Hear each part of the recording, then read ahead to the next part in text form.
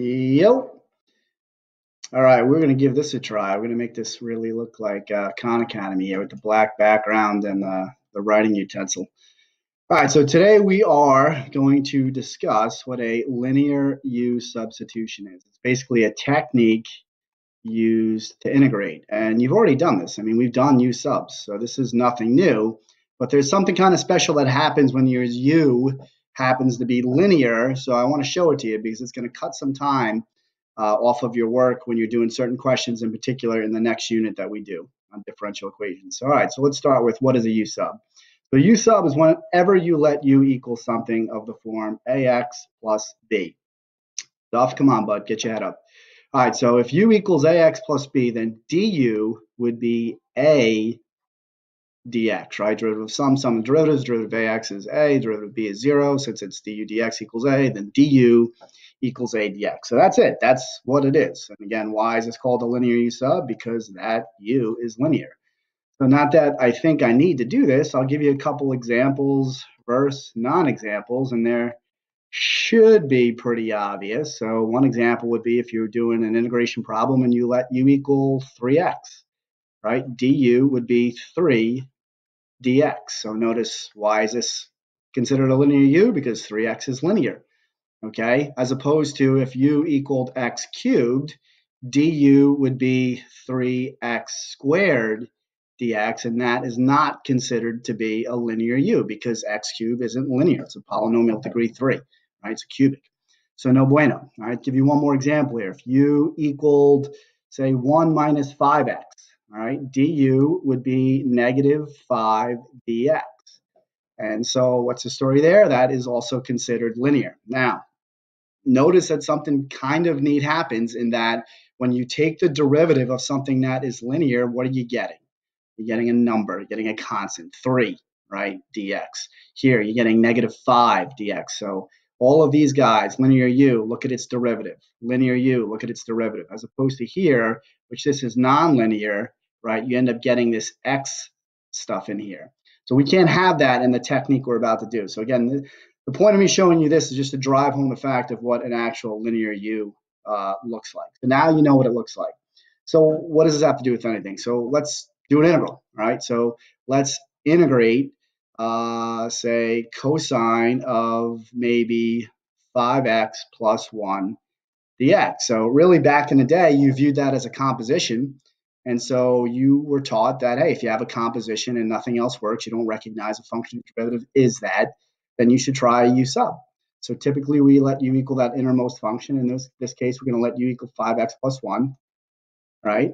And so then du would be 5 dx. And then I would say something like, and again, other teachers teach this differently than I do. This is how I do it. That's how my brain works. I would say something like, hey, you know, you don't have 5 dx, you only have dx. So what can we do with this 5? Well, since this is an equation, multiply both sides by a fifth.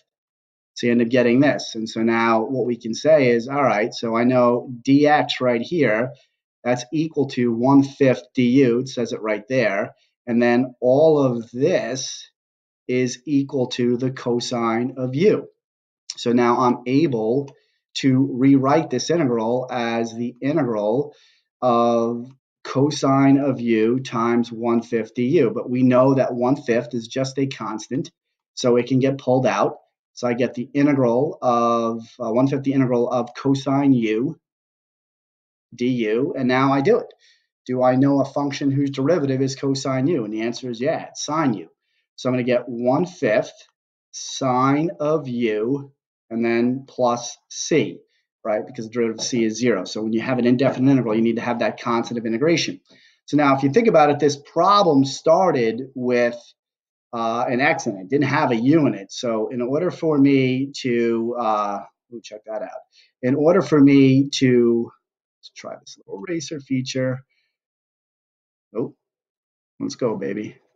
There we go. Look at that. We can move things. We can erase things. Pretty cool. All right, in order for me to get this back in terms of x, you say, hey, if only I knew what x was or u was. And you do, right? Because you let u equal 5x plus 1. So this ends up being your final answer. All right, so this right here is your final answer. So now if you think about that, you're like, did I really have to go through all of this work to get that answer. So in other words, let's think of it this way. I have the integral of cosine of 5x plus 1 dx, right? So what I can do is I can think of this as cosine stuff, where this is stuff. Do I know a function whose derivative is cosine stuff? Yeah, it would be sine stuff. And you're like, well, not exactly, because you got 1/5. So what does that 1/5 represent? It's not the derivative of stuff, because the derivative of 5x plus 1 would be 5. It's actually 1 over the derivative of stuff, and then plus c. And now, think about it. You're getting this answer basically in one line worth of work. Okay, so it's kind of like a reverse chain rule, but the real caveat and the catch here is you never read about a reverse chain rule because it doesn't really exist. This only works because u is linear. This concept of using stuff and doing like the reverse chain rule and multiplying by 1 over the derivative of stuff, that will not work unless u is linear. And if you ask why, you can kind of see it here, right? When you pick your u to be whatever it is, its derivative initially is just whatever that a value, that slope value of the linear term is, right? It's 5. But you're never going to have that 5. You're going to have 1 over that 5 that ends up getting in the integral after it's all said and done and you do your substitution. Okay, so this works for any linear u. So let's kind of see how it plays out. Let's shut this layer off. Let's go to this layer. So let's do another one. So let's do the integral of, say, keep it simple. We'll do 1 minus 3x quantity to the 4th dx. So say I wanted to integrate that. I'm going to actually try, I'm going to go straight to this u sub stuff, right? Or the linear u sub stuff. So I say, listen, if I was doing a normal u, I would let that equal u. But I notice that it's linear. So when it's linear, I can say, well, let me view this then, this composition as stuff to the 4th. So what is the integral of stuff to the 4th? Well, I can use the power rule. It's going to be 1/5 stuff, right, to the 5th power. Add 1 to the power, divide by the new power. So that's just your power rule. Instead of doing it on just a single variable, you do it on stuff. But now, according to this linear u sub, call it a shortcut, call it whatever you want, I have to multiply by 1 over the derivative of stuff. So the derivative of stuff is going to be -3, so 1 over that would be that. And then I would just go ahead and go plus c. And now, you can rip this all together, multiply in any order you want. It's commutative, right? So I could do -115, 1 minus 3x to the 5th power, and then, of course, plus c. And there is my integral. And that's done pretty quickly. All right, versus, again, I'm doing this for note flow here, versus the integral from 1 minus 3x to the 4th dx. If you do it the old school way, and you're like, all right, let's do it. Let u equal, it's in parentheses, right? U equals 1 minus 3x. du is -3 dx. And you're like, oh, I don't see -3 dx. I just see dx. So you're like, all right, multiply both sides by -1/3. So now if I rewrite this, this here is going to be u to the 4th. This here is -1/3 du, right? So I'm going to get -1/3 integral u to the 4th du, which I can do this, -1/3, go ahead and integrate that, u to the 5th, oops, oh, let's erase that, I got a little too fast there, all right, you got to do the power rule, right? So when I do the power rule, what am I going to get here? Hit the pen, hit this, all right, integral of u to the 5th is 1/5 u to the 5th, and then plus, let's just be crazy and go k. All right, and so now what's the story? You get -1/15 u to the 5th plus k, and you're like, well, what is u? If only I knew what u was. Well, you let u equal 1 minus 3x, so it's that. And then what do you get? You get the same exact answer. And don't get freaked out because I used C and K here. They mean the same thing, constant of integration, right? This is showing all your work.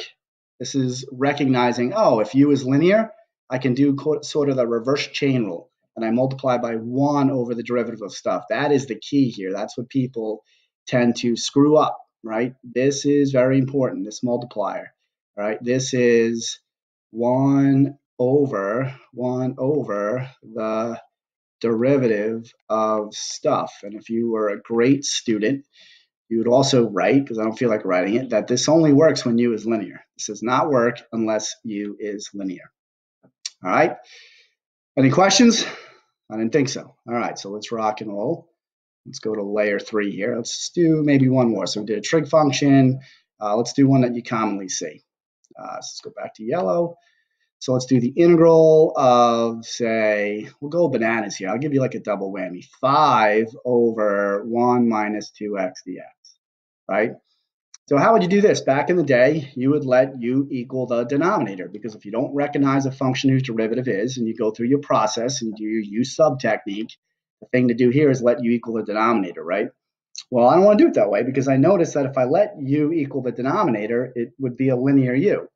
So then I'm going to think of this, the denominator, as stuff. So a couple of things. First off, this 5 is meant to maybe distract you. The 5 means nothing.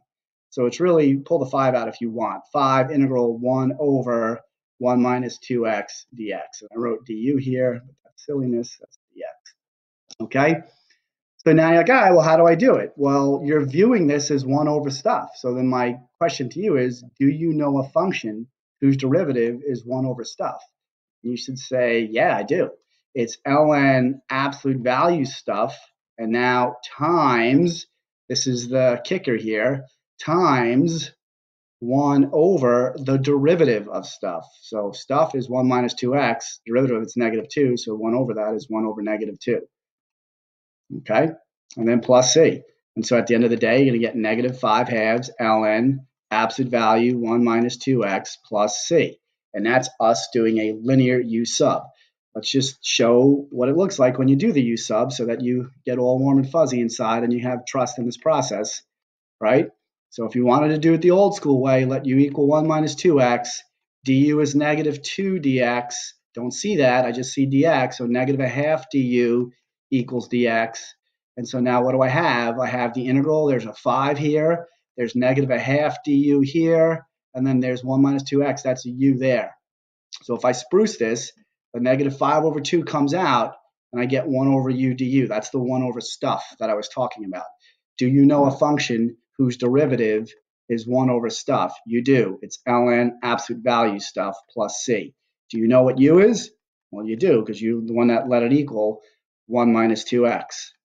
And there you have it. And so that is a linear u substitution. Okay, making sense here? All right, so I'm going to assign you a homework, and it's going to be pretty simple, and I'll assign it right here. All right, so let's get to layer 4. All right, here's your homework. So your homework is going to be evaluate the following. Eval the following, and we'll say using the, and I'm making this up because this isn't a real math thing, linear u-sub shortcut. Okay, that's my phone going off. That's Mr. Wolf texting me, he's bored. All right, so here we go. I gotta make these problems up. So let's make them up. So do the integral of sine of 3x minus 1 dx. So give me one of those guys. Then do the integral of, we'll go bananas here, 2, don't let the 2 freak you out, just a constant, means nothing, of 1 minus 7x to the 7th. Actually, you know what, make it to the 8th. Dx, all right? Take you 2 seconds. Then we'll go the integral of 10 over, say, 9x plus 5 dx. And then I got to give you one that you didn't exactly see here. So we got to kind of make that up. So let's see, what else could we do here that would make things rock and roll? Ooh, I love it. So we'll do the integral of e to the 6x plus 3, let's go negative 6x, let's get crazy, dx. So you got 4 problems here, 1, 2, 3, 4. All right, do them and then submit them into your Google folder and call the file linear underscore u-sub underscore your last name. And I'm just seeing a few file directions if you name that a little differently, as long as it's there. I'm not going to lose sleep, but let's see if you can follow directions. All right. Have a splendid day. Hope you're staying safe and eat some garlic. All right. Take care.